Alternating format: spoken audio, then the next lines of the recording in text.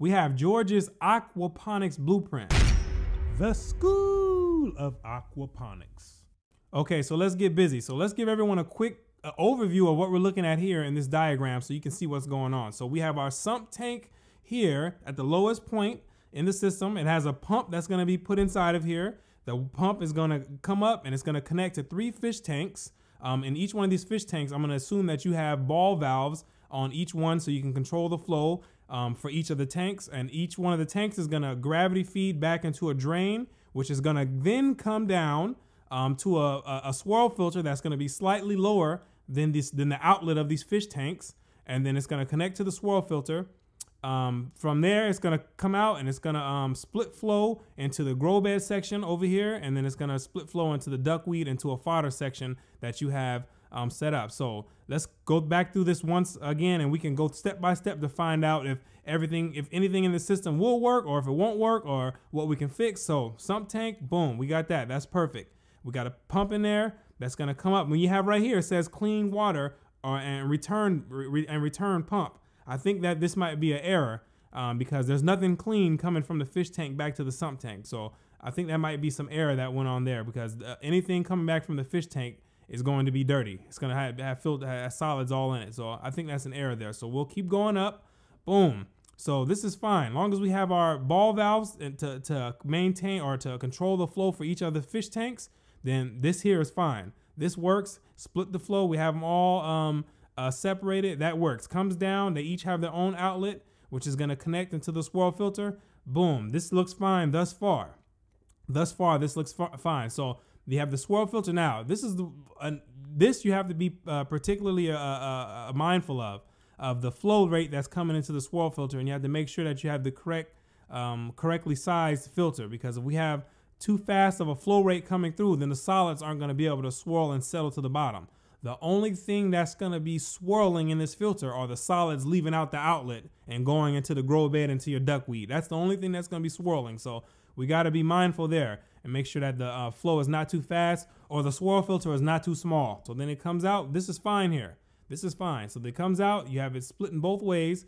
So let's focus on the grow bed here. So we have it coming down. We have 3 separate grow beds, and all we need to do is make sure we have ball valves on each one. You have to control the flow. I don't know if these are flooding drains or if these are just continuously flowing media beds, but if they're flooding drain, you're definitely going to have to do some Einstein E=mc squaring to figure out the correct flow rate for each one of these gravel grow beds, so the siphon could initiate. So from there, you have that's fine, that works out, and then we have the drain portion.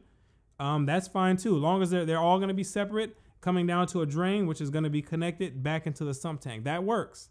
That works. So on the other half of the swirl filter coming out on to the left side, we have it going to the duckweed and to these fodder tanks. Now you just need to make sure that there's ball valves on these as well. You have to control the flow coming into each one of these. And then those are going to connect out. They're all going to have their own outlet, and they're going to connect back to have a drain line that's connecting back to the sump tank. So, I mean, overall, this system will work here.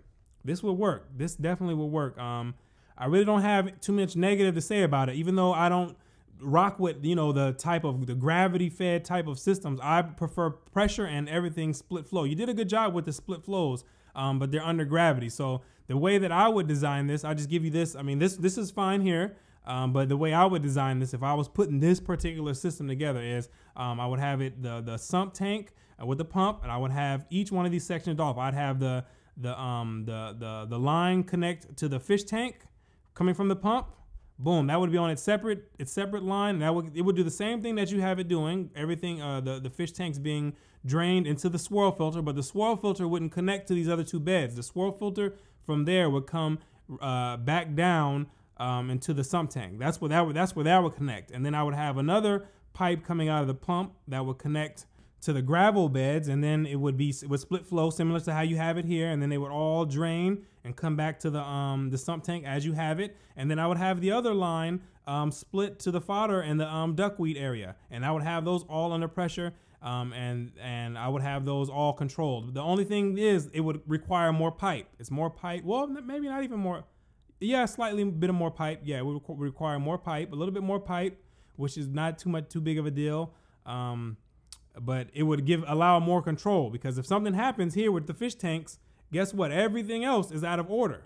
Everything else is out of order. If something happens with these fish tanks and you need to take those offline, the whole system's off. Where if you had it set up the way I have it set up with the split flow, if we take the fish tanks out of the equation, then oh well.